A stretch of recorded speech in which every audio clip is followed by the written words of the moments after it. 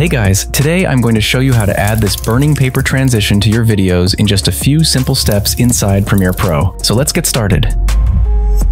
Alright, I have already created a 4K resolution sequence and got two different videos. Firstly, we need some assets to create a burning paper transition. I already have some assets on my computer. You can download all these assets using the link provided in the video description. You can see we have 5 different fire burning transition overlays. Also, we have 5 different matte files for fire burning transitions. Additionally, we have 5 different carefully curated sound effects to complement each of the burning paper transitions. After that, I'm going to drag and drop the 3rd fire burning transition overlay, matte file, and the sound effect inside the project panel. Now we have to drag and drop the burning paper matte overlay file onto the timeline in video layer 4 at the end position of the first video footage. Now you can see the white matte on the program monitor. Next, we have to isolate the matte file with the second video footage. That's why I'm going to move the second video clip to the 3rd track on the timeline and place the video in this position. Next, let's go over to the effects panel to apply an effect. This is a track matte key effect. After that, we need to go to the effect controls panel to customize the track matte key effect. Now I am going to select the 4th track as the matte layer because the white matte layer is in the video layer 4. And then from the composite parameter, let's select the matte luma to use the edges of the matte file. Lastly, we need to enable the reverse option by clicking on this box. Now you can see the second video footage inside the matte file. In the next step, let's move over to the project panel. After that, let's drag and drop the fire burning overlay onto the top video layer. As you can see, the fire burning overlay has some rough edges that need to be addressed. That's why, select the layer and move over to the effect controls panel. Next, find the opacity section. From the blend mode parameter, we have to select the screen mode from the list. Now you can see the fire burning overlay has been successfully applied. If you need more strong flames of the fire, you can add this by duplicating the fire burning overlay. Alright, now you can see the changes on the program monitor. In the following step, let's move over to the project panel and we need to create a new adjustment layer. Here, we have to accept the same settings as the sequence. Now we can drag this adjustment layer from the project panel over to the timeline and place it in video layer 2. And then, let's go over to the effects panel to apply a brightness and contrast effect. Let's drag and drop the brightness and contrast effect onto the adjustment layer. After that, we need to go to the effect controls panel to customize the brightness and contrast effect. Firstly, let's move the time indicator to the beginning of the adjustment layer. Now we need to create keyframes for the brightness and the contrast parameters by clicking on the stopwatch icons. Next, move the time indicator 43 frames forward.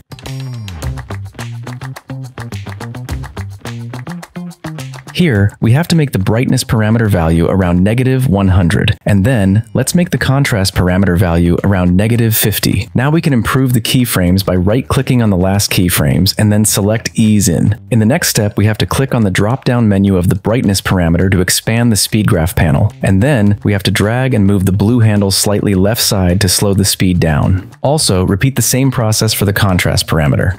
Alright, now we are done. With these couple of steps, we have created this burning paper transition. Also, you can cut the second video footage at the end of the transition, and then you can move the other part down again. And finally, we need to incorporate the burning paper transition sound effect to enhance the visual transition. Alright, in this way, you can make a burning paper transition in just a few simple steps inside Premiere Pro.